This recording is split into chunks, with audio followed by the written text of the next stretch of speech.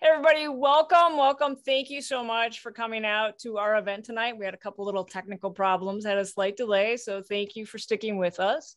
My name is Kelly Jo Brick. I'm the vice chair of the WGA Genre Committee who's bringing you this event tonight. Our committee meets every other month, and we talk about all things genre, from horror to sci-fi to comedy. We would love to have you come join us. Our next meeting is coming up on the second Tuesday in October. And before we get started, I wanted to send out a few thank yous. First of all, to our panelists who are joining us tonight. Look forward to hearing all the science insights that they have to share with us and inspire us as creatives.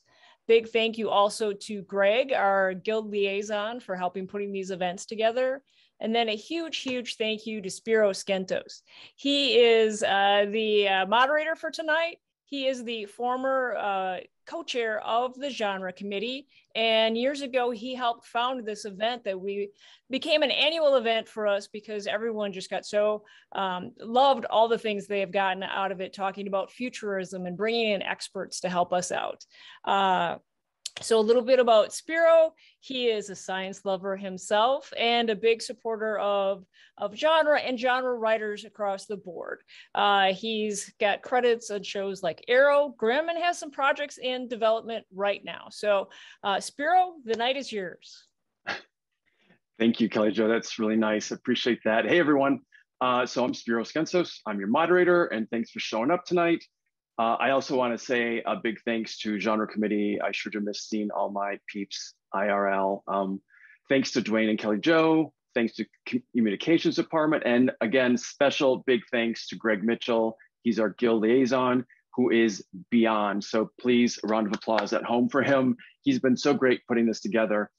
So tonight, we will present 4 10 to 15 minute lectures with a Q&A at the end of this whole thing. So you'll be able to ask Q&A to the entire group, not just to one person. I also want to send out a big digital thank you to the Science and Entertainment Exchange. We collaborated with them for this panel, and Sachi and Rick there were amazing in getting us today's lineup. The Science and Entertainment Exchange is a program of the National Academy of Sciences, which connects the entertainment industry with experts in science, technology, and medicine in order to enhance the portrayal of science and scientists in film, TV, and new media, and to make science more accessible and inspiring for all audiences. If you're looking for a scientist or an engineer to help with the project for free, call them at 844-NEED-SCI or theexchange@nas.edu, and we'll put that into the chat. So here we are on Zoom because of the continuing gift of COVID. And that continued today when we had 2 of our speakers drop out last minute because of work and personal situations. And we have 2 amazing scientists who have stepped in at the last minute to be part of tonight. And I'm so grateful for that. See, science saved the day. So our first speaker is Jaime Marach, who has 20 years experience in pharma and biotech, developing medicines. She currently works for a contract manufacturing organization that develops vaccines, antibodies, and other medicines, where she oversees a large group of chemists, microbiologists, and technical writers. Her presentation is leveraging a global pandemic. And Jaime, thank you so much for being here, and welcome, and take it away. Hi, everyone. Good evening. Thanks for being here. I'm going to get my screen shared here for my talk. And let's see what happens if I go to full slideshow mode. Okay. Looks good. If there's any challenges with seeing my talk. So thank you for the nice introduction, Spiro, and I'm honored to be a part of this evening. As Spiro mentioned, I currently work for a contract manufacturing organization that's part of the biotech industry.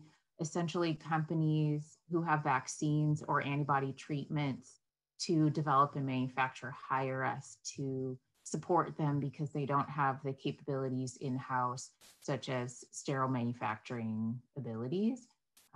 The company I work for is located in San Diego, and just due to the last minute nature of this, I left the company name out so I don't have to seek approval. I also represent the Science and Entertainment Exchange, and I'm happy to provide free advice on anyone's project if ever needed. So I'm excited to talk to you about an element of COVID-19 that we don't hear about as often in the news. At this point, we're all sick to death of hearing about the pandemic, but let's just start from the same baseline as Wikipedia defines for us, that a pandemic is an epidemic of an infectious disease in particular. For example, cancer is widespread across the globe, but it's not infectious, so it's not considered a pandemic. This infectious disease is usually across multiple continents over a substantial number of people, and is different than a widespread disease that has a stable number of infected people. So this is one that's rapidly spreading and increasing. Some current pandemics, although we only hear about COVID-19 right now, tuberculosis and HIV/AIDS are also considered global pandemics. Some famous pandemics that we may have heard about in history class or even on the news recently are the Black Death or the plague in the 14th century and the Spanish flu from about 100 years ago. And the most recent famous movie example that I could think of that a lot of us are familiar with was Contagion. That was also a global pandemic. It was initiated by a bat-pig situation in which it got transferred to human, and their solution was a vaccine, just like with COVID-19 that we hear about all the time. So translating this more specifically to the COVID-19 pandemic, although we use the term COVID-19 all the time, the virus is SARS-CoV-2, which stands for Severe Acute Respiratory Syndrome Coronavirus 2, that causes coronavirus disease 2019, hence the naming COVID-19. It's genetically related to the 2003 SARS outbreak that we had heard about, so that's why it shares the naming. It's a single-stranded RNA virus. We often talk in the population the most about our own genetic encoding of double-stranded DNA. RNA is also a genetic code that we carry, and it's one single strand. So this is an RNA virus. Coronavirus were first identified in the 1960s, but they are thought to have been around for centuries. And the best offense, just like we're doing with COVID-19, is mass vaccination. We've all heard the news ad nauseum for FDA emergency use authorization for the two vaccines that we've been using, which is the Pfizer-BioNTech collaboration, which actually received full approval today, so it's no longer EUA, and the Johnson & Johnson single-dose vaccine. What we really don't hear about on the news very much that I think is a really interesting science story are the lesser known treatments for COVID-19. So the vaccine is meant to prevent serious disease before you are infected. These treatments are meant to improve your symptoms if you've already been infected with COVID-19. Monoclonal antibodies are the way that we do these treatments. I'm going to talk to you guys more about how that works today. Humans have the ability to generate 1 quintillion different antibodies. So this is a really neat machinery we already possess that we can capitalize on to create therapies to treat patients. The diversity amongst different people for that ability to generate 1 quintillion antibodies is what one needs to capitalize on, as we'll talk about, because everyone would make a little bit different version of the antibody that would be more or less effective when they first become infected. In the case of SARS-CoV-2, I'm not sure if it lets me use the pointer, but I will attempt it in case you guys can see it. This is a representation of the virus, and it has 4 major structural proteins that can be helpful when creating a medicine. The first one they call the spike protein. It's these little spiky red pieces that stick out all over this spherical structure.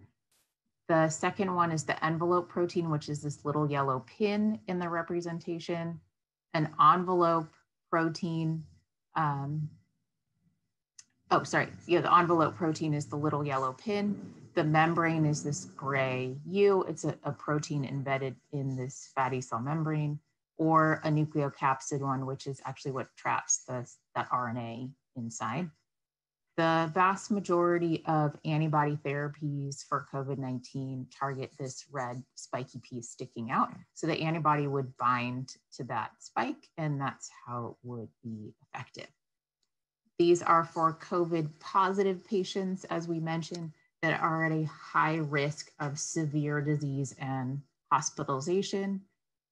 If you get to them in time, it can reduce the risk of hospitalization and delay disease progression. An analogy is it's really like being treated with the antibodies of a formerly infected individual who had made very effective antibodies. Another maybe entertaining but gross analogy that we sometimes hear about in the news with flashy but simple medicine are fecal transplants.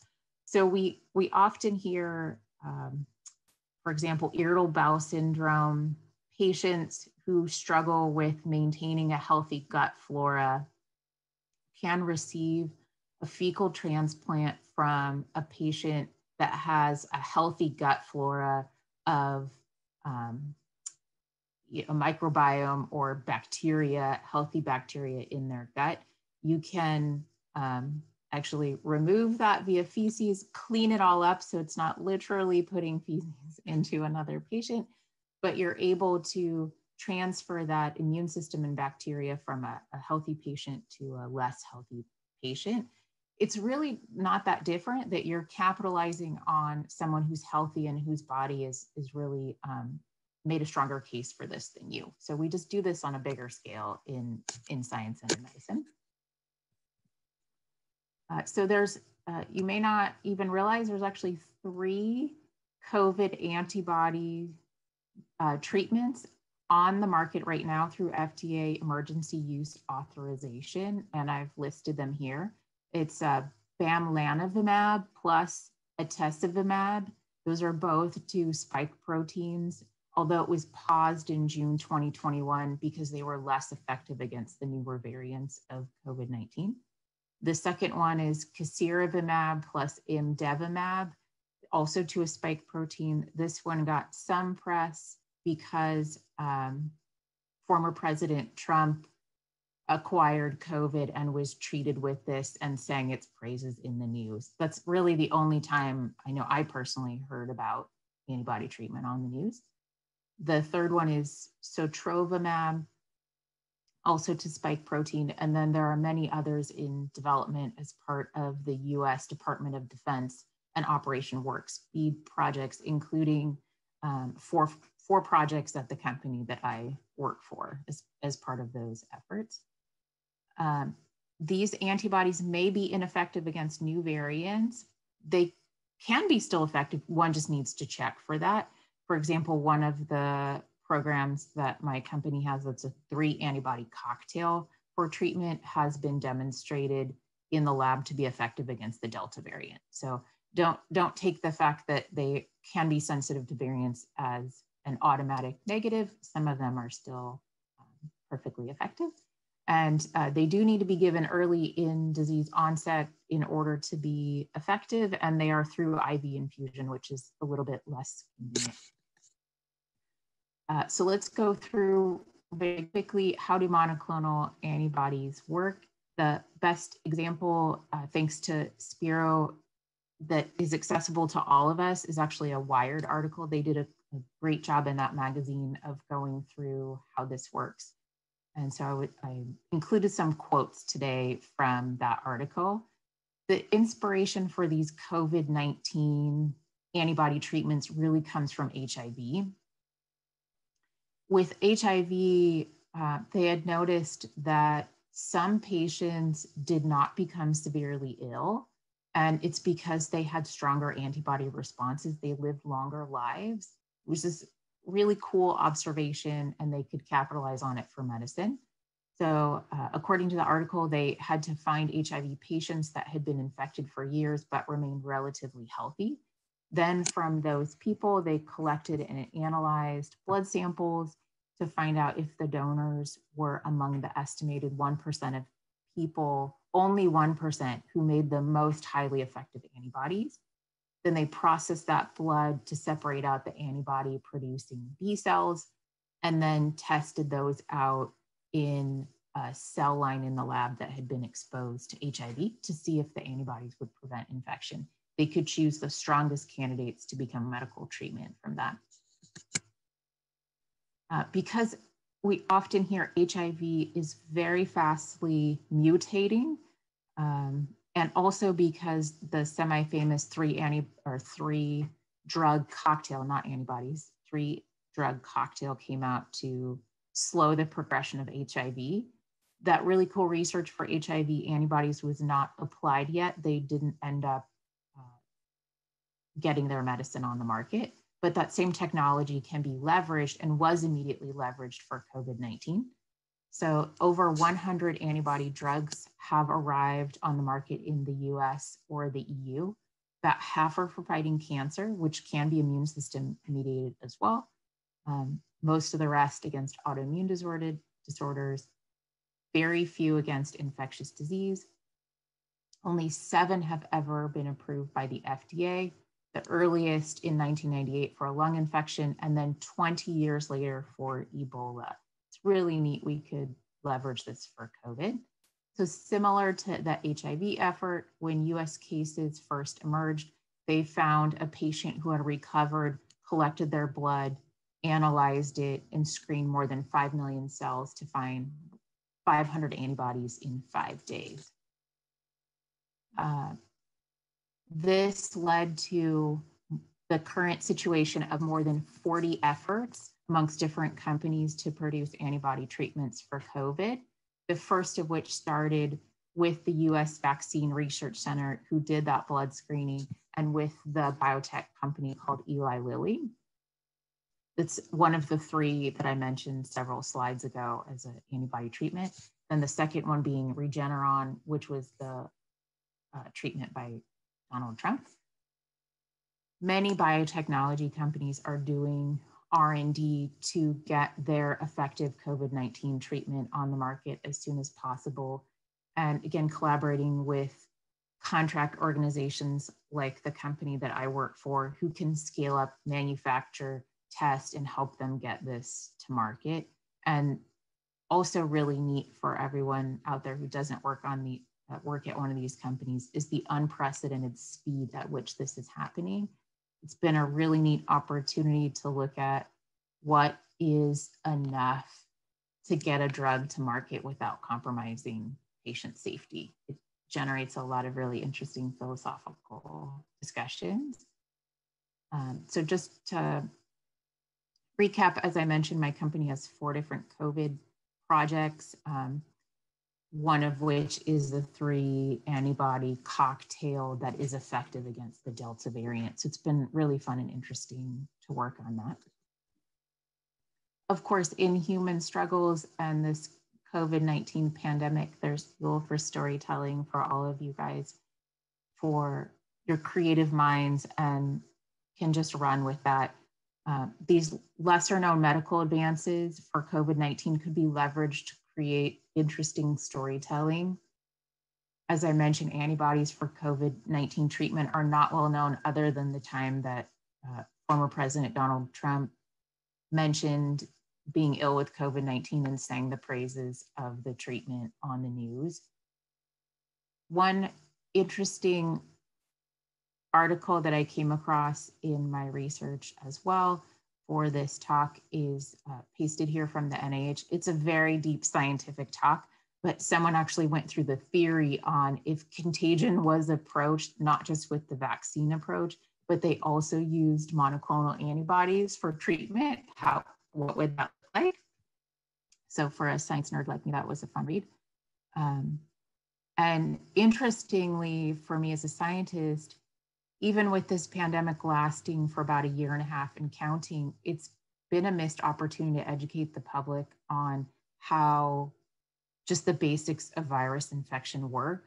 I think it's something to think about for writers and filmmakers, that they can keep their storyline interesting while still educating the public to respect the science, respect the medicine, so they can be better equipped to approach their daily life.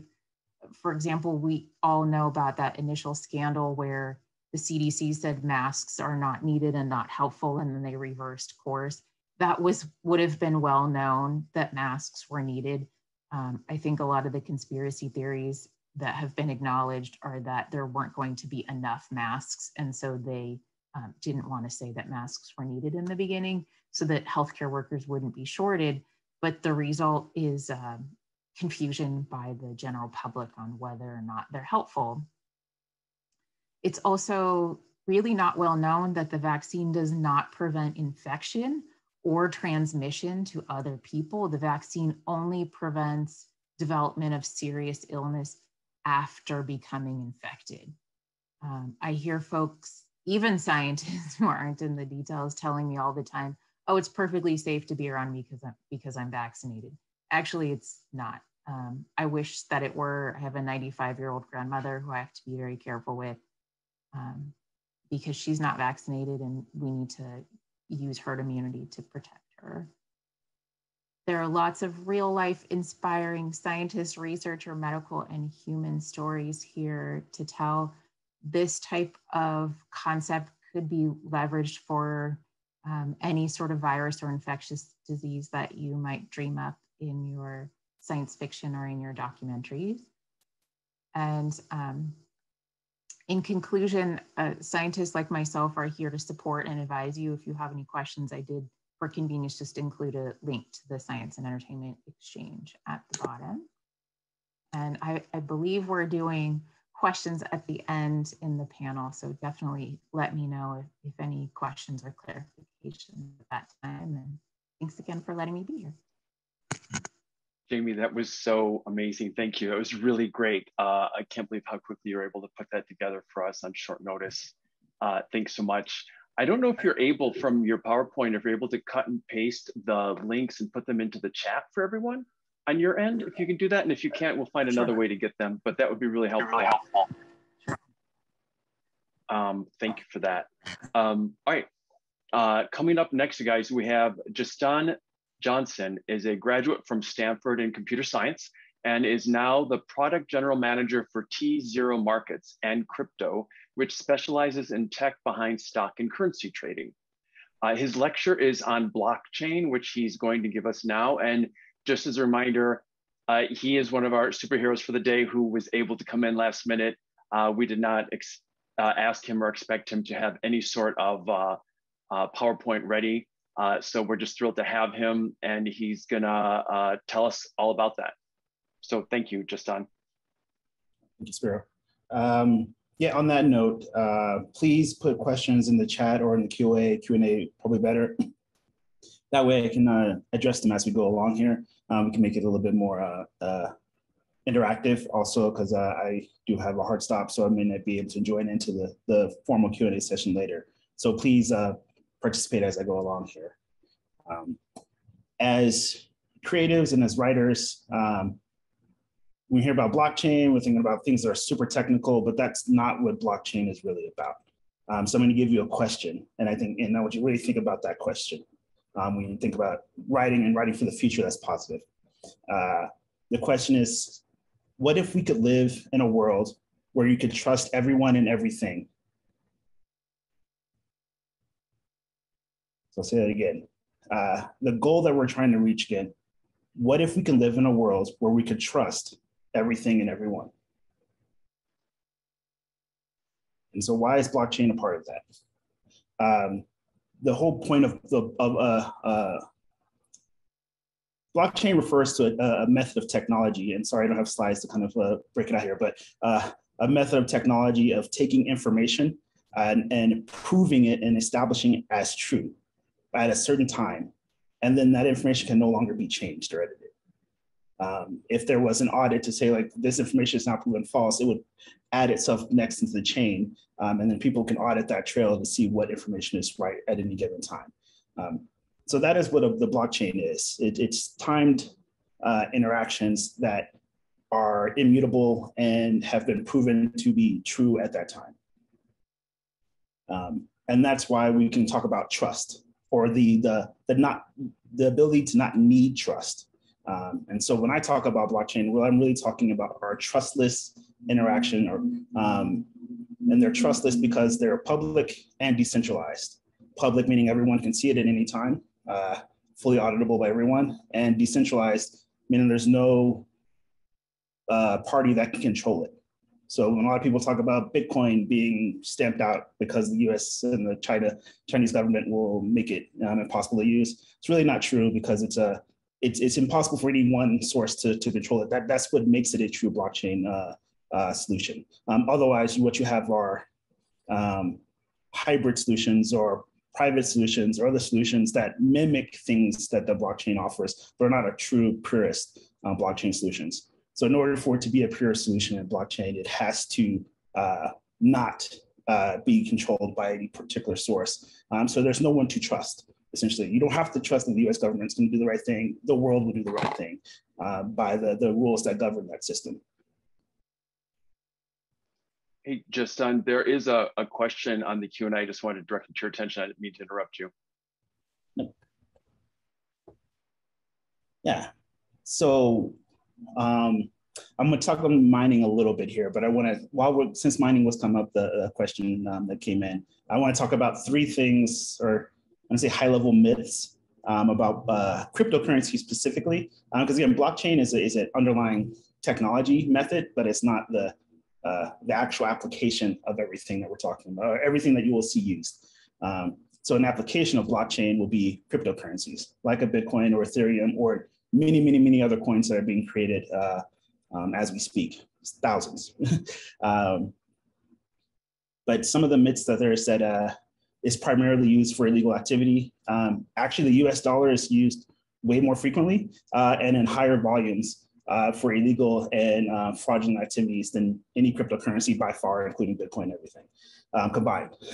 So if we really wanted to talk about fraud or illegal activities, we should start by addressing how the US dollar is used.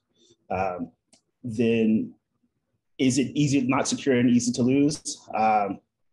While it can be, if you think about, it's particularly relates to Bitcoin example, as money in your pocket and you're walking down the street and $100 falls on the ground, the same way that you could lose Bitcoin that's in a similar fashion. You know, the $100 is now gone. You know, if someone picks it up, maybe they'll give it back to you, maybe not. If you knew the serial number from that $100 bill, you wrote it down and you put it into a bank, and the bank said, yeah, next time we see this $100 bill, we'll let you know.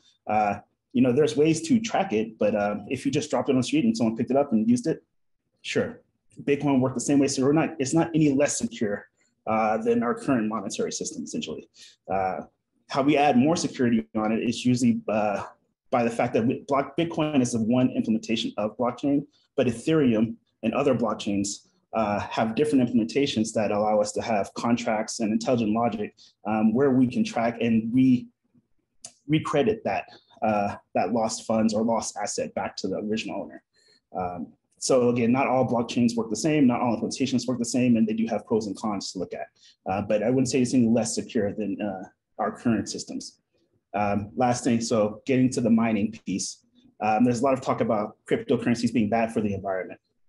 And what they're really talking about, again, is a specific implementation that is a proof of work type of implementation.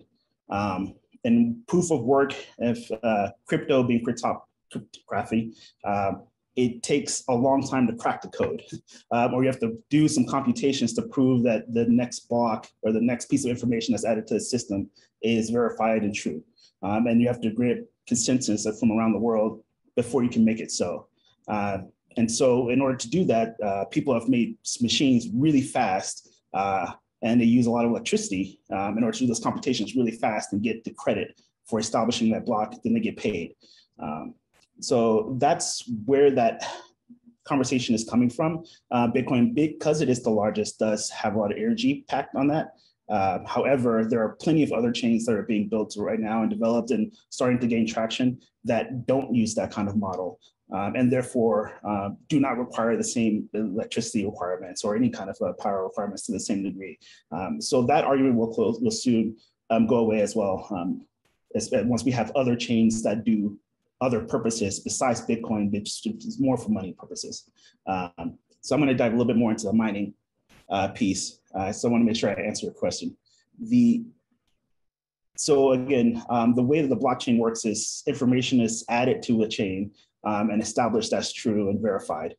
In order to do that, the mining aspect of it is you compute that information. So the mining is really computational work to validate that this information can now be added to the blockchain and proven and shared with the rest of the world. And so that's what the mining part of it is, blockchain, and that's how they relate together. And then different chains will call it different things. Like some Tezos calls it baking. And then people will find other analogies to call these things, but not every chain calls mining the same thing. So I have another question. Okay, how do we limit environmental issues? Which I was just talking about. If you think about technology, nothing stays the same forever, especially in regards to technology. So you'll see that we will get better and better at the environmental side of it. Another thing to keep in mind is it's not sustainable even for the miners, right? Because their electricity bill is very large as well. And any successful business will want to reduce their costs. So that the nature of game theory will force us to more environmentally friendly models that have a lower cost associated with it. And because we can't use things like coal and other things, it's going to be electricity based. So I think that the environmental piece is being blown out of proportion. I've been speaking to regulators and senators more recently about it, and I don't think it's not the same concern as some of the other global warming impacts that we can actually address right now, because there's plenty of other blockchains that don't use nearly the same amount of power and that are just as viable for our solutions. Okay. I think those are the only two questions. I have a comment, nothing is unbreakable, but only two questions I see, but please let me know if you guys hear any other questions. Just a quick question for you. Your first question about what if you could trust people and know what they're saying is true. It's kind of like there is no blockchain for human interaction. Like Yelp isn't verifiable, right? Well, and that's actually where I was going to next is what are those benefits you're talking about? Yeah, so perfect segue. I kind of break it into three big buckets of benefits that we will get from blockchain. And not to dive in specific solutions, I mean, my company works in the financial part of it and the stock trading aspect of things. But there's so many ways to solve this problem if you think about it as truly like a database. Databases are used everywhere for everything. So this will be ubiquitous, just like a database would. But some of the biggest places where we'll have benefits is in identification. Knowing that I am who I say I am because I have this proven truth that you can go back to and verify. And that will stamp all of my transactions. So when people do transactions on a blockchain network, usually it requires a signature or a digital signature. That signature is my password, my code, my fingerprint, could be anything, whatever I use to secure that piece of information. And once I sign it, that can be verified that it is me and that the asset that I'm dealing with or the transaction I'm doing is verified as well, which leads into the second point of commerce. And commerce is just an exchange of anything of value. It can relate to services, goods, anything you want that you determine has value. And what determines value are the people involved in the exchange. So not the government and no one else. If two people want to have an exchange of value, they can do it, and they can do it in a trustless manner, whether they know each other or not, through a blockchain type system. You can do it from other sides of the world with different types of money, between different types of sources, as long as you can verify the identity or the authenticity of the asset in hand, which is where supply chain, like bottles of wine are being verified with blockchain. This bottle was made at this vineyard and at this time and with these processes. and things like that before they go into a supply chain. So you can say, I'm buying that specific bottle, and I think that that specific bottle is worth X amount, and I can prove that I own that money. And then when I buy it, I can now prove that I have that ownership, which makes it the third place where we get a lot of benefit is in legal and auditing. Most of our legal debates is, what did you do? Was it you that did it? And can you prove it? And that's what the blockchain provides. And who did it, when they did it, and what they did. And then you can go back and prove it, and it can't be changed ever. So it's always there for someone to see. I anticipate people would have some privacy concerns about that. Privacy never goes away, but this is actually much safer than our current systems, right? If I call my bank and they're gonna ask me what my name is, what's my phone number, what's my social security number, last 4 digits, prove my address or zip code. I have to give them so much information. That's how most people actually get hacked, is someone pretending to be their bank, and then someone giving the information, and then using that on their behalf.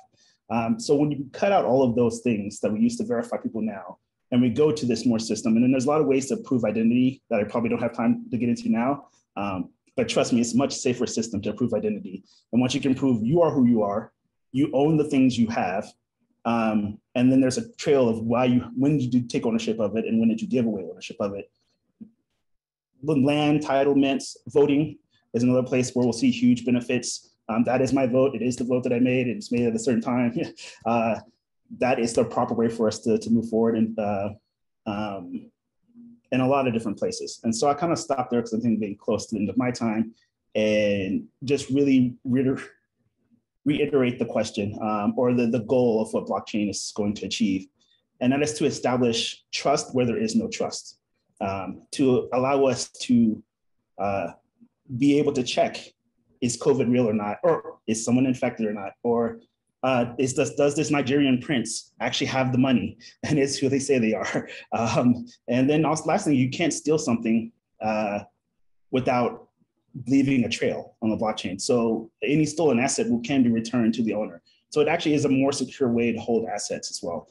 So we're going to see a lot of benefits. And as soon as we start addressing those myths, we'll enter a world where we can trust anyone for almost anything. And I'll stop there. That's amazing. Thank you. That's so much more than I knew before we started on blockchain. I know we have there were a few more questions posted, but I know we have to move on to the next lecture first. And if you're around when we wrap up, because I know you have to leave early, maybe we can get one of those questions in, and that would be cool if we can. And if not, I totally understand. Thank you for that lecture. I'll type some of the answers into these. Oh, great. Yeah, that's so nice of you. Thank you. Great. So you guys, that was our second. We're coming up on our third, which is Don Wright, who is Chief Scientist of Esri and Professor of Geography and Oceanography at Oregon State University. The title of her talk is Scientific Storytelling with Story Maps. And Don, I'm really excited to hear your theory and see your presentation. So thank you for being here. Thank you, Spiro. I'm really excited to be here, and I've learned so much already through my other two colleagues here. I'm going to share my screen.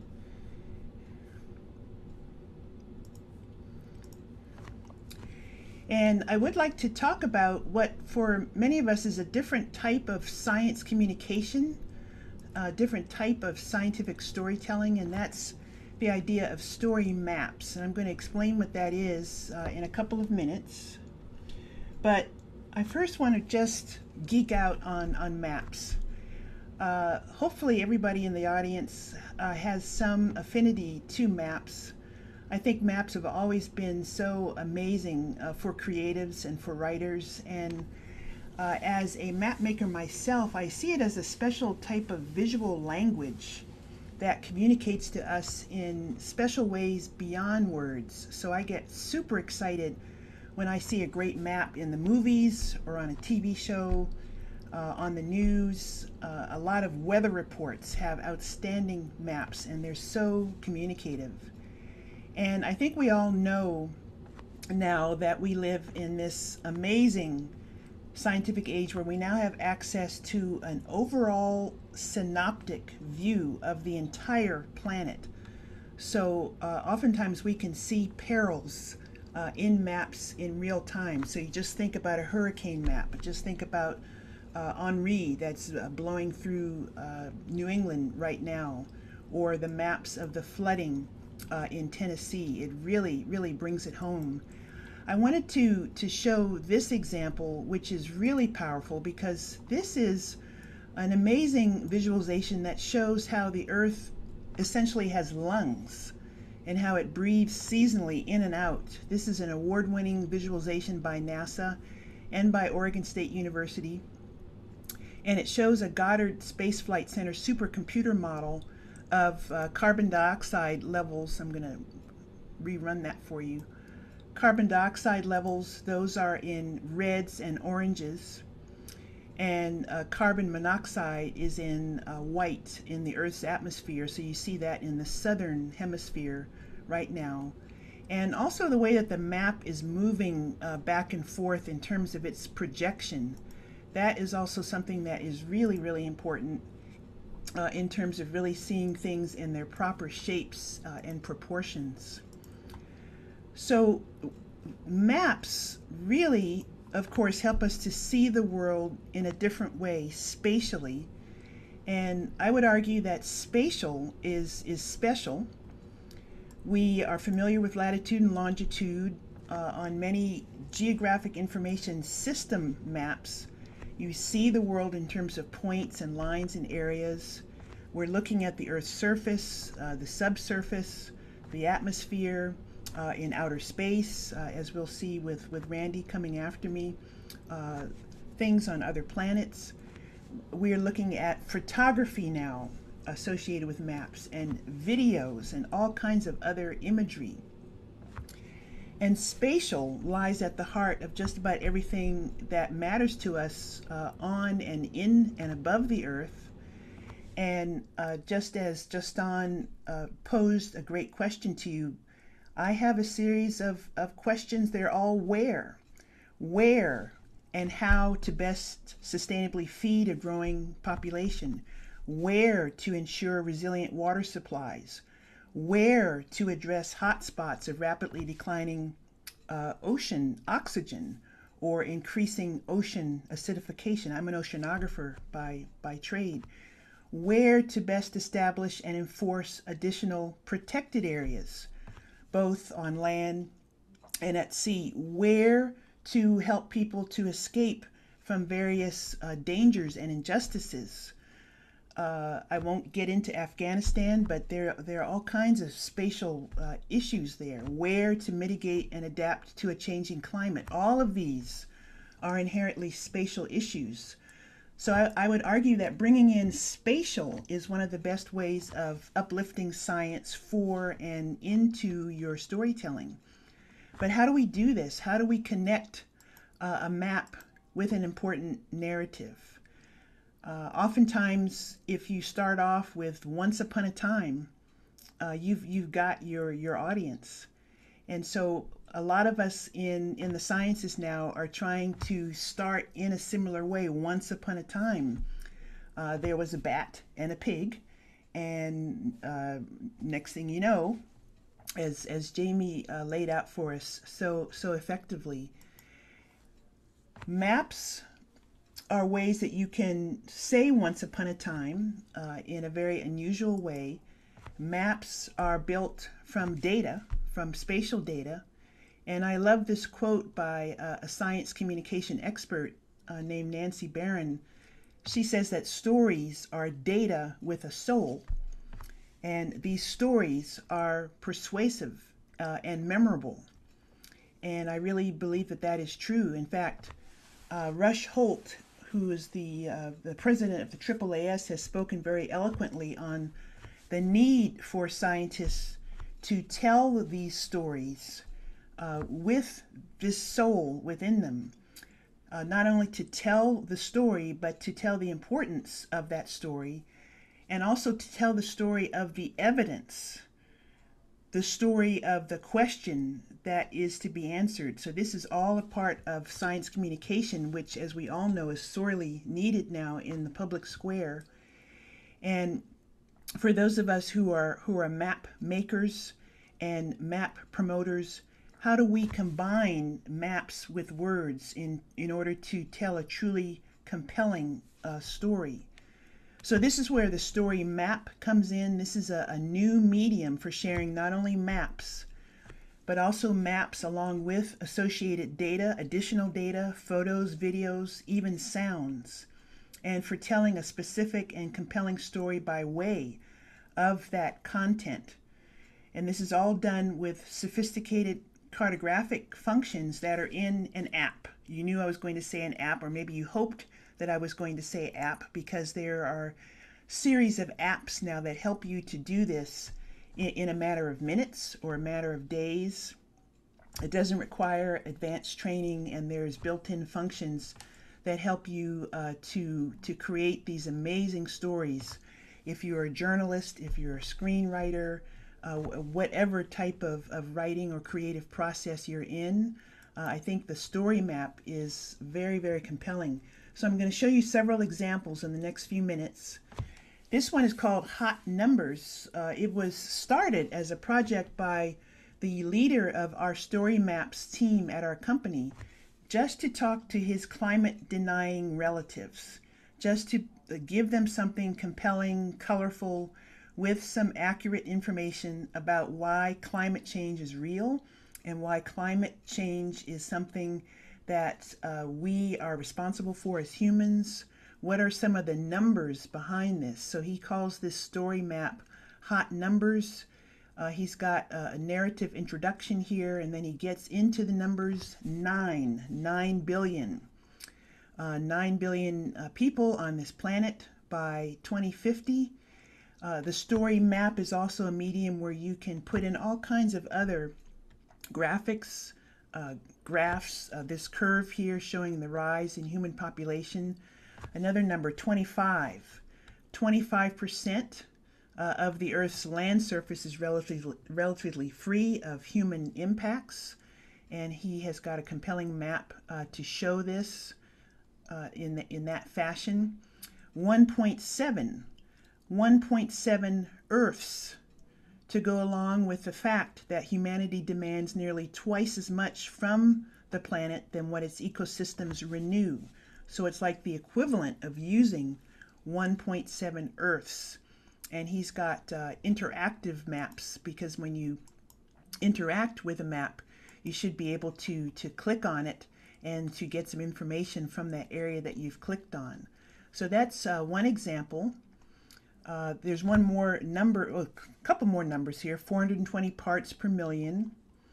And he's showing the carbon dioxide curve there, 1.8 degrees Fahrenheit, which is what we're headed for in terms of how hot things are going to get. 17 to 30% of the human population is going to be poor because of the economic inequalities that are associated with climate change. 8 inches of sea level, which leads me to another story map that talks about sea level rise as a specific issue. So this is a story map about coastal flooding, and it focuses on Norfolk, Virginia. It was done by several people who work in Virginia in association with NOAA, defining for you what is coastal flooding, what does it look like in different areas around the world. This is a nice combination of a map, an interactive map here that you can zoom in on, along with an associated beautiful photograph and text. This is about Kiribati, or of course we're all familiar with New Orleans, and so you can zoom into this inset map to see the high resolution imagery, Rotterdam, Bangladesh, other parts of the world. What are the data telling us globally? This is a nice global map that gives you a snapshot in terms of where sea level is rising in the warm colored arrows, and where it is falling, and what are the circumstances and the data behind that, the scientific graphs. Then there are the interactive maps that show you what we are dealing with, or what we are going to be seeing very soon. This is a 2040 coastal flooding map, so you can swipe between now and 2040 in the future is in the blue to show which areas are going to be experiencing sea level rise. of approximately 1.3 feet.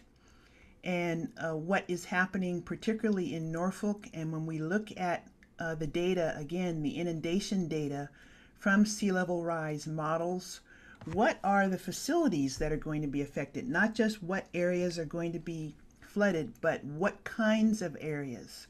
What buildings and roadways are at the highest risk? So that's in the red in this map, followed by orange, impacted by tidal flooding events, and then what kinds of buildings and roadways and facilities are going to be moderately impacted. That's in yellow. So this is using this color scheme to bring that point home. And moving forward into 2060, 2080, of course things get worse, and specific places that you can zoom to. And then also, what can we do? What are some helpful resources to explore this and to learn more? So this is very powerful, and you can put all kinds of information in these maps, in these story maps. This is a story map, which is a series of story maps from an atlas that was provisioned. And so it shows you different ways that you can think about conditions around the globe and what that looks like in terms of these infographics, but also in terms of what global land use looks like in terms of this spinning globe. There are many, many other types of story maps I can show. I could go on for a long time. This is about redlining of our cities. This is related to what Jaime was talking to you about in terms of COVID. This is an arrow map, which shows the trends in COVID in terms of where you live. Are things getting better or are things getting worse? And if we look at California, where I live, and I'm in this particular county, 41 days in an epidemic trend, strongly worse for 7 weeks, and we are not getting any better there. There's certain areas that are a little better. Those are in the oranges. But these kinds of maps are also updated with up-to-date data from the CDC and from state and local governments. You can even get really creative in terms of not using maps particularly. This is a graphic novel that was done with the Story Map app about Map Woman, and how data, I would say data are jeopardized, not is jeopardized. The villains in the story and the Map Woman's quest begins, and she moves through this really cool graphic novel that is essentially a story map. So I wanted to expose you to some of these great resources. And a real believer in story maps in terms of geojournalism is James Fallows, who has been writing for The Atlantic for a long time, as you know. And he has this particular blog where he's going to be talking more about this geojournalism and about using maps in this very powerful way. And there are a lot of things I can put in the chat for you. This is a resource page about story maps. This is a series of free lessons that gives you data, it gives you instructions, it gives you the app for free if you want to try this for yourself. So I'm a little bit over time here, but this is what I wanted to share, and this is how you can get a hold of me. Thanks. And this is amazing. Thank you.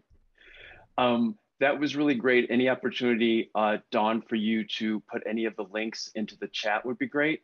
And we'll swing back. I'm sure there'll be some more Q&A for you when we get to that point. Thanks for doing that. That was really amazing. Next, for our final lecture, we're going to have Dr. Randii Wessen. He's at JPL, and he's the architecture team lead study architect there. And his presentation title is The Future of US Robotic Planetary Exploration. And because we had a little bit of a technical issue earlier, I'm going to be doing the PowerPoint on my end. So I will be your tech expert, or your my TA. my your TA if I can get it together on this end. Hang on one second. So how about I'll start talking, but just put up the first screen if you could. What I'm going to do tonight is give you a little bit of a snapshot of some of the technologies we're working for future exploration of the planet, not only in our solar system, but in other solar systems. I'm only going to go about 30 to 40 years in the future with just a few technologies, because if I do the really weird stuff, that gets to be really science fiction. But what I'm going to do is give you an idea of really what we're working on. So if I have the first slide. Randy, apparently I have to quit Zoom to reboot to allow it for me to do this. So you keep talking. So I'll be right back. So while he's doing that, what I'll do is I'll talk about some of the really weird technology that I really like. One example is you've heard of 3D printing ahead of manufacturing. Well, we're looking at 4D printing, where 4D is not time, it's functionality. So the best way to describe it is, you know, your printer on your desk, your normal printer, it's got a magenta cartridge, a cyan cartridge, a black cartridge, and so on.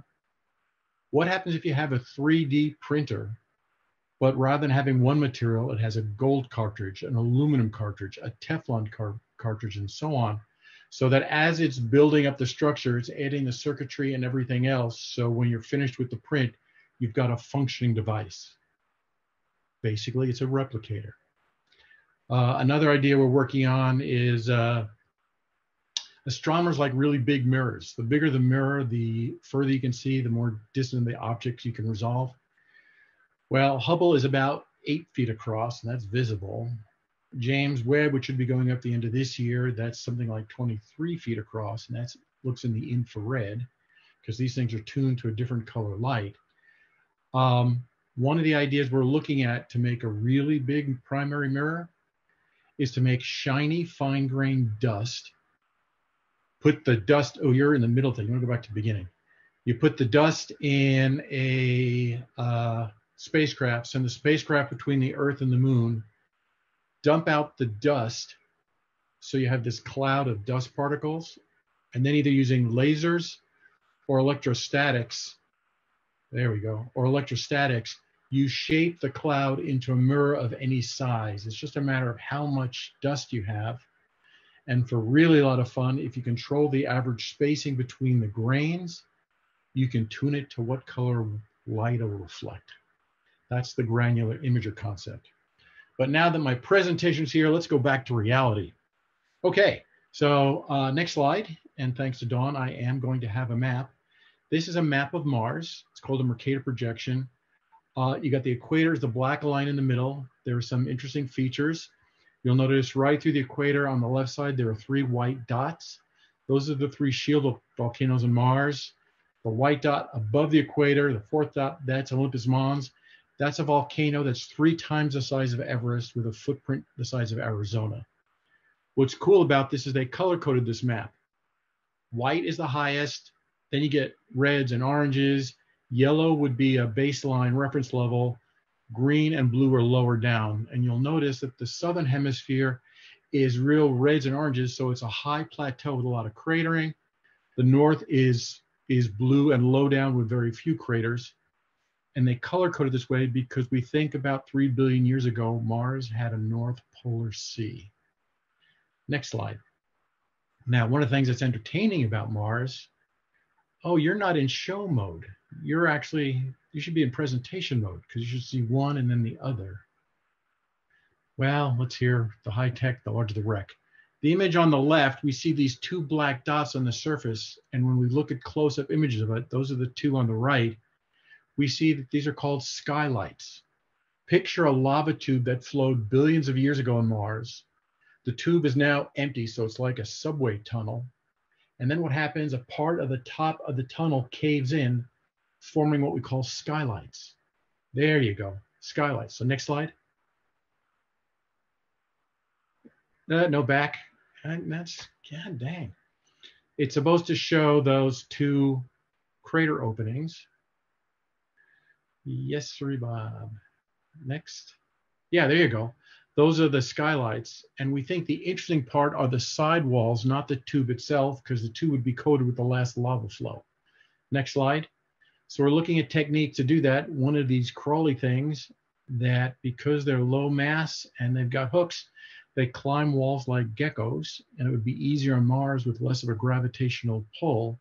Sorry, I couldn't hear what you said. My watch is talking to me.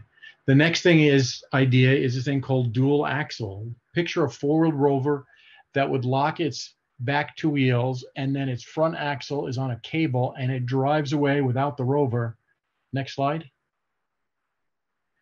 You could do this on the moon and send the axle over the edge, and you could look at the stratification of the walls inside that lava tube, because each flow would be a recorded history of the sun's activity billions of years ago. Next slide. Well, the Perseverance rover went to Mars, and here we have another map in the upper left-hand corner of the Jezero crater where we landed. Next slide. You'll see that white box, that's the area that we landed. That's what it looks like close up, and you can see it really looks like a dried riverbed. There's the delta and all that sediments. Sediments and clays are great for holding organics, so maybe this is a way to find the clues of really what was going on Mars 3 billion years ago when it was wet. Next. Well, this is just for people to remember how we came into Mars. So we come in at about 13,000 miles, we drop the cruise ring, we then use the heat shield for the next 4 minutes, because from the top of the atmosphere down is 7 minutes. That's why I call it 7 minutes of terror. We streak across the sky in 4 minutes. We heat up to about 3,000 degrees. Once we slow up, out comes a hypersonic parachute. That slows us down to about 200 miles an hour. That's still too fast to land. It's just that the atmosphere isn't that thick enough to really slow up that parachute. So what we do is we drop the heat shield. There goes the heat shield, exposing the rover that's exposed underneath. We then drop the rover that's wearing basically a jetpack. Once we get close to the ground, it lowers itself down on a cable, and then the sky crane gently places on the ground at about a touchdown rate of about 1 to 2 miles per hour. And so it looks simple. It's very scary, but we lower it down, and then we just park this thing on the ground. Once we're down, we cut the cables, and then the descent stage just, the sky crane just goes and crashes off to the side. So that's how Perseverance got there. Now, back one. You're going a little fast. Okay, so one of the technology demonstrations that should be playing is we dropped a helicopter down called Ingenuity. This was just an experiment. And what this thing was supposed to do is see if we could demonstrate heavier than air flight. We were only supposed to do 5 technology flights. It was so successful, we've already done 12 of these things.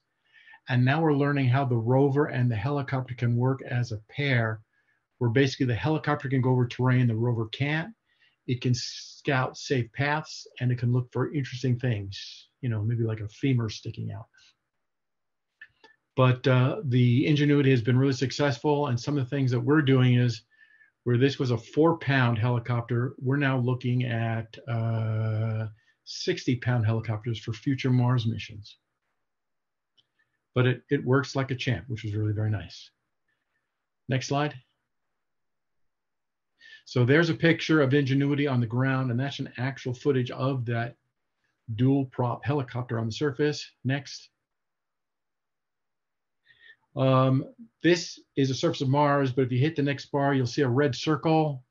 That is where Ingenuity is flying, and later on I'm going to put in an animation of that. But the real job for the Perseverance is this. Next. This is step 1, and that should be a movie. You may have to, there you go. It's to collect samples for future vehicles to collect. So the way this thing works is we stick out our arm, we drill a core sample in what we think is an interesting sample. So it's not a drill, it's a core. It's pulling out a whole plug of the surface of Mars. We pick up the plug, we put it inside our carousel. So there's the carousel, we put it in there. Then we rotate the thing around to the bottom. There's actually a second arm, and that arm picks up that sample. that's been posited. It then moves it over to a device because we want to see what we got. So this is a device where we stick this sample in there and it does the following. It'll measure how much stuff we have there. It'll seal it, and we image each step, and then we move it over for storage. And we have like 43 tubes. We'd like to get over 30 samples, and we're going to put them on the surface for a future vehicle to go and collect. But that's the primary job for Perseverance. Next. We're going on to Jupiter. So that's Jupiter in the background. There's the moon Europa. We have a mission called Europa Clipper, which should be launching in October 2024. In this image, in the foreground, is one of the moons of Jupiter called Europa. And the reason why we love Europa, next, is Europa has an ice crust that is anywhere between 5 to 10, 15 miles thick, we believe. And then it's got a subterranean liquid water ocean that we believe is either probably about at least 2 times the amount of liquid water under this crust than all the oceans on the Earth combined. And so we asked the scientists, if you were going to climb, if you were going to explore somewhere in this ocean, where would you go? Would you drive along the bottom and looking at hydrothermal vents? Would you swim like a fish? Or would you try to be by the ice-water interface? And they said the ice-water interface, because convection cells could bring things up to the ice, and radiation from Jupiter would radiate the surface, causing interesting stuff to fall into the ocean. So we started working on this. Next slide. We went to Alaska. We found a frozen lake. We pull out the ice plug, and then we take out this little device that we call buoy. We brought it over to the hole. First, we dumped in some cameras looking up at the hole. We turn it on, and then it starts driving. But the fun thing about buoy is the spacecraft, the rover is buoyant, so it drives along the bottom of the ice. Now, let's face it, you still have to figure out how to get it 500 million miles out to Jupiter. You still got to figure out how to go from 5 to 15 miles of ice. You still got to get the thing down there. You got to figure out how to get powers and command to it. You got to figure out how to get data out of it. But we're starting. Another idea was, how do you get to the bottom? And they said, why don't you go through the crevasses, the splits in the ice? So we're working on this next thing. Next slide. You may have to hit the space bar to get it to move. There you go. You would land this thing on Enceladus. This is now Saturn. You would be next to some of these jets, and you have a tether with this thing called EELS, Exobiology Extent Life Surveyor, co-rotating segments that would go to the edge of the cliff, sniff what's coming out, and then it will spiral down because it's got pressure sensors that always keep it pegged to the walls as it Archimedes spirals into this crevasse to see how far it can go. And one of the things we'd be looking for was, would there be life? Next, because I'm running out of time. We also, back one. The guys at Johns Hopkins Applied Physics Laboratory is working on a helicopter for Dragonfly. And there's some really cool stuff about Titan, but I'm running out of time. Next. We're looking for planets around other stars. The latest one is called TESS, the Transiting Exoplanet Survey Satellite. Next. We see things like hot Jupiters. Picture a planet the size of Jupiter that has a year around its star that's 1 or 2 Earth days long. That's why we call them hot Jupiters, because they're in so close, they're really hot. Next. We've also seen things, orphan worlds. Picture Jupiters that get thrown out of their solar system and they're just floating through interstellar space by their lonesome. And then finally, next, and you're going to have to click on this to get the movie to play. Back one. Ah! Can you just click on that? Based on the density arguments, we find worlds that look like they're ocean worlds, just like the movie. It's just completely covered with liquid water on the surface. And those are places we also find very interesting to explore. But one of the challenges we have is the light from the central star is so bright compared to that's reflected off of the planet. It's like 10 billion to 1. So we need to make a mechanical thumb of sorts to put the thumb over the star to block the light so we can see the light next to it. Basically, this task is trying to see a firefly an inch away from a lighthouse when you're a mile away. And because of dust in both systems, it's on a foggy night. So here's the mechanical thumb we're working on. Next. This is called star shade. You get the telescope on the right. You first do the single deploy, then you do a second deploy, and this could be 15, 20, 25 feet, depending on how far you want to go.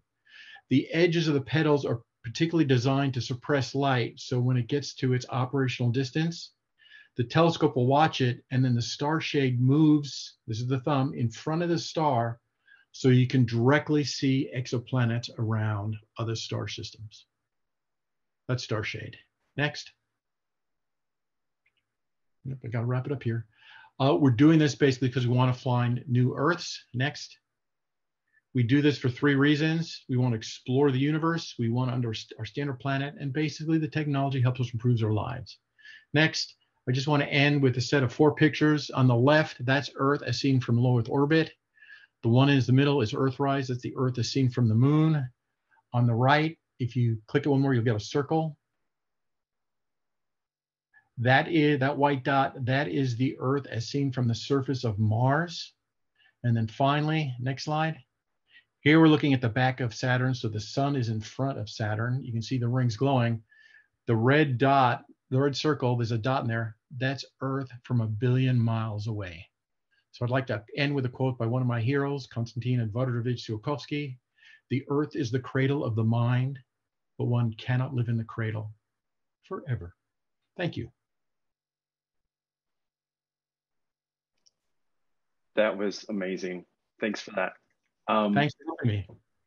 You guys, we ran a little bit over with the lectures. I know we had some difficulty getting started, but Greg, we have time for questions, correct? And I don't see any... we can go 10, 15 minutes later since we started a few minutes late. That's fine. Okay. I'm just not seeing your text about that. All right, so we don't have any open Q&A, but welcome to have some Q&A, folks. We still have 4, 1, 2, 3, 4, 5 of our people. So Randi's here. That was a great lecture. Dawn, Randii, Jaime, thank you. Anyone want to post in the Q&A? Or do I get to ask all my questions?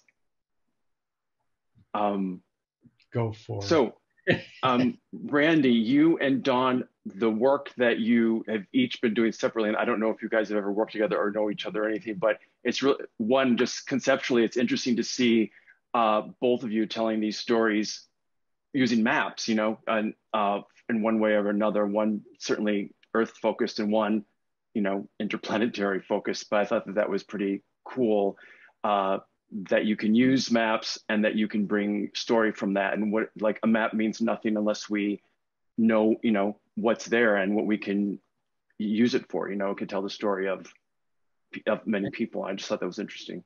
And one of the things I would tell you, and this is thanks to Dawn too, and you, the writer community, we use the storytelling approach that Pixar uses. Once upon a time, every day, one day, because of that, until finally, to get our scientists to communicate, because they're great at proposals and writing technical journal articles. They're not as strong really communicating to the public of why I should care about this mission. And Dawn, your stuff is great. Oh, that is so true. We use a similar approach to help our users tell stories, many of whom are scientists. We use the hero's journey as well as the Pixar approach. Yeah. Awesome. And Randii, I'm so glad to meet you. Your colleagues at JPL worked with our solution engineers and our cartographers at Esri to produce a virtual spinning globe and interactive site of Mars. Oh yeah, it's a lot of fun. So I put that in the chat, and it was just amazing. Thank you. That's awesome. I love that. First, I love the two of you meeting during this program, and that it's so fascinating to hear scientists tell that they're using, you know, documents and books, you know, like the writer's way to tell their stories. And I think it is important for scientists to be able to get these stories out and how they relate to people. We had some great Q&As pop up. Alyssa's asking, robots or humans on Mars? I guess, like, which do you think we'll send first, or which is the best way to go, Randii? Well, you can say right now that Mars is a planet that's inhabited by robots. So that's kind of cool. But I believe you send robots for the routine exploration, continual mapping stuff. You have hardware and software. We call humans wetware. You only bring in the wetware when you really need the creativity and the spontaneity to really explore the stuff. So I would continue using robotics as our ambassadors until we realize there's a reason for humans to be there. Will we someday have a Mars live stream? Like right now, you can watch the Paris live stream, or? Yeah, the challenge is it's going to be anywhere from 4 to 21 minutes one way. So the conversation is going to be slow. Yeah. I know people want copies of your documents.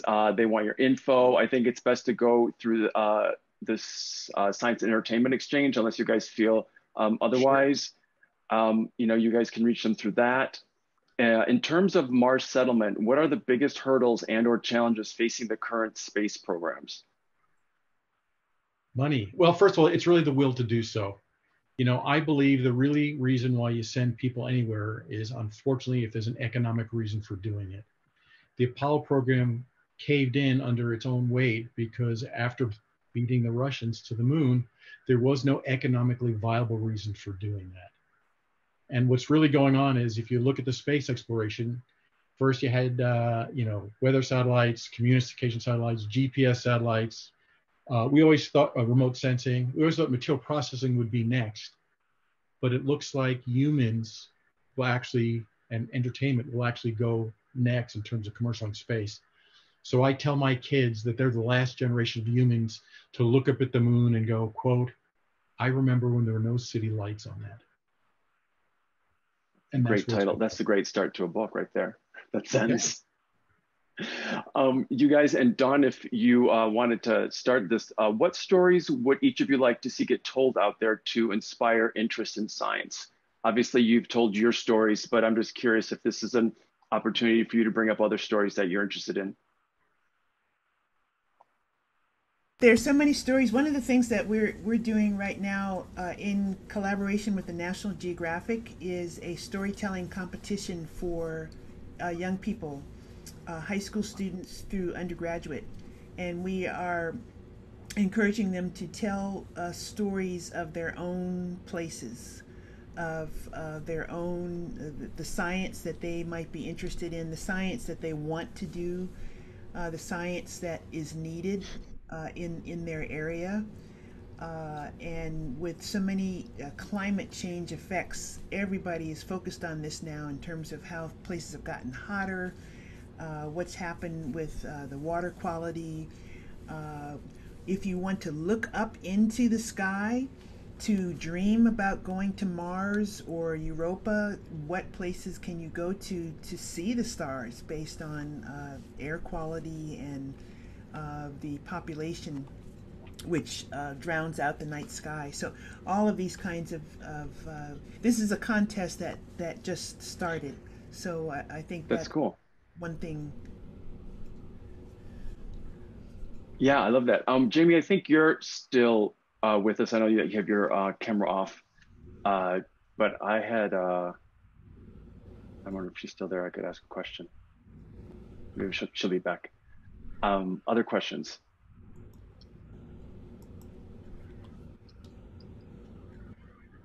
Are you looking for questions? I was looking for questions and I don't see any. So now I'm back to you guys. I think that Jaime may be tied up there at home, but what do either, since again, more map questions, both of you work in that area of mapping the Earth. What about all of our space junk?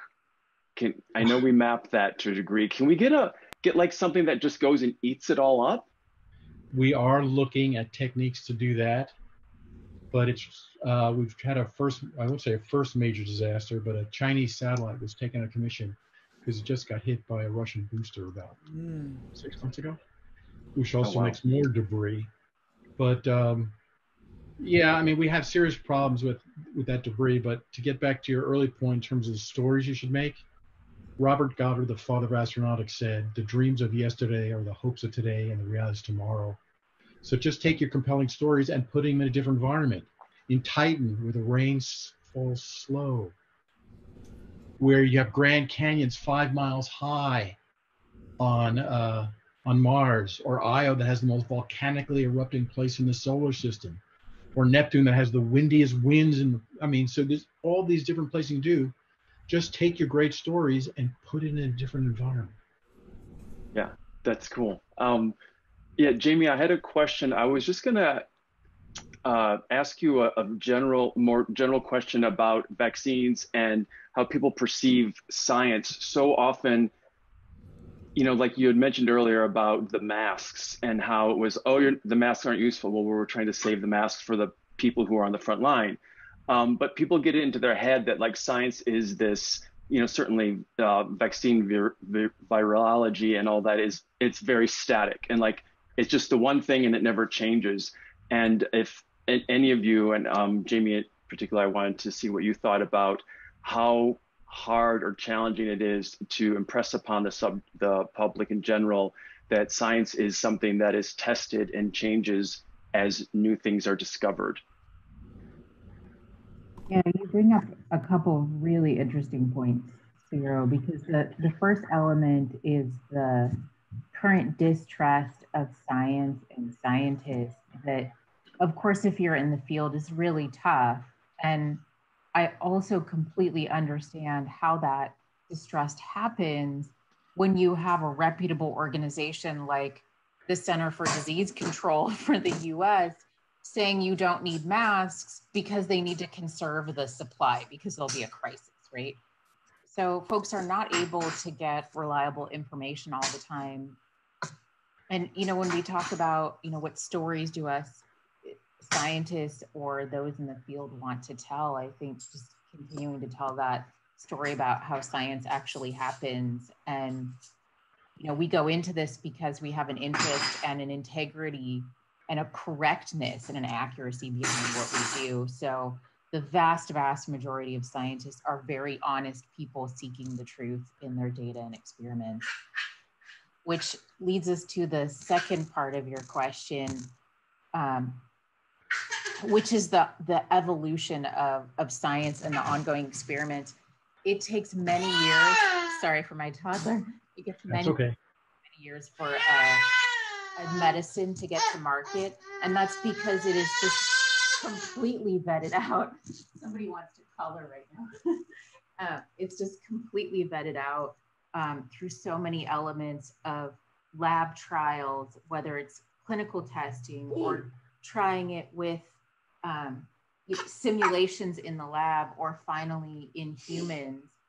So even these emergency authorization vaccines, you know, a lot of folks are waiting until it's formally approved because they think that's safer. But actually the vaccine has gone into an unprecedented number of millions of people of different ages, ethnicities, health conditions. So it's safer than most vaccines from that perspective. So, and yes, ongoing research into variants and ensuring that the medicines stay up to date.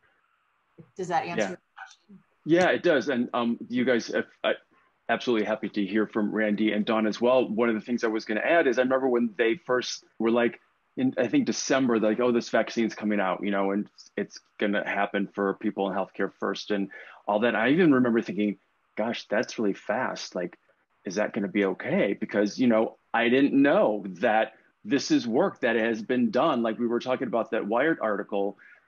This is work that, you know, it's the work on the COVID vaccines was paved by HIV research. And now it's going, the work that what we've learned is going back into HIV research. And I just think that's really interesting that I wish we could get that type of information out to the public more. And I know you guys aren't in public policy, but I'm just curious what you thought about that. I think the vaccines are one of the most amazing accomplishments in all of science. What has happened in the last year? It's absolutely unbelievable. And it's been an international effort. It hasn't been one lab in one country. It has been a global. It's been a race actually. And as a scientist, I have been so proud to see that. And I try to tell colleagues and neighbors, and I think a lot of this comes down to one-on-one conversations too.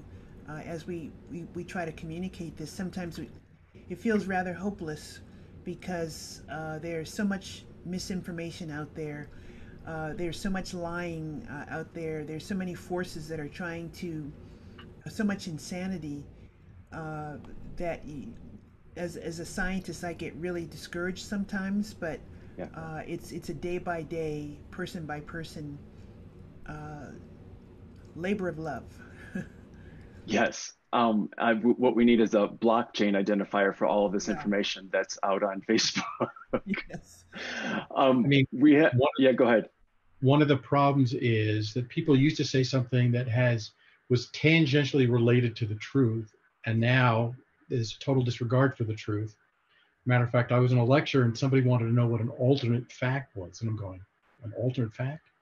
There is no such thing as an alternate fact. A fact is something based on observable.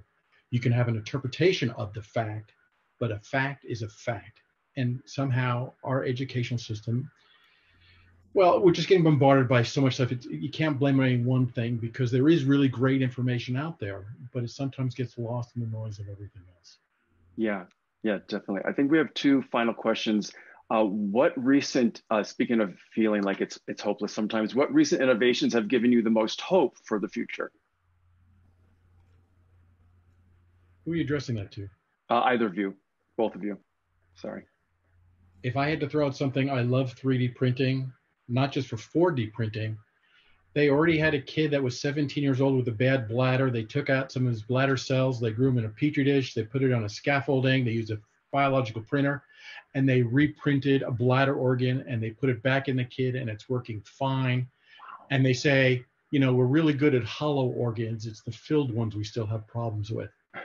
But we're making body parts. So, I mean, it's just nuts. I didn't know that story. That's fascinating. It is nuts. And I love what Randii was saying about 4D printing. Oh, gosh. But I think, I work for a technology company and we're always looking for technical innovations, software. I work for a software company. But one of the things that I've seen in my company and in my industry is the diversity and inclusion factor. To me, that is the innovation that gives me hope, because the diversity factor in terms of women and people of color, people of different orientations, backgrounds, that increases the likelihood or the probability that the answer or the solution is in the room. And then the inclusion, if we're including all of those voices, that increases the likelihood or the probability that we get the answer or the solution or the innovation on the table and out there. So running the gamut of printing, artificial intelligence, all of the amazing genetic work that Jaime was talking about, the blockchain, all of that to me comes down to the innovation of getting the right people, not the right people, but the most diverse and inclusive environments into our labs and workspaces. Yeah, it's very similar to the writer's room. Dawn, I was going to say, we no longer can solve problems with just one person in one discipline thinking about the problem. Yeah, exactly. Looking for life. You can't do that with one person. You need geologists, you need physicists, you need people from all backgrounds, because these are tough problems. Yeah.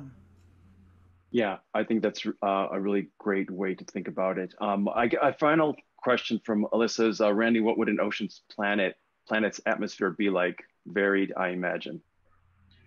Well, for our understanding, it would not have an atmosphere. You'd have a liquid water ocean with an ice crust that might occasionally vent, but there would be no atmosphere above the ice, because we typically find these things on moons of other worlds.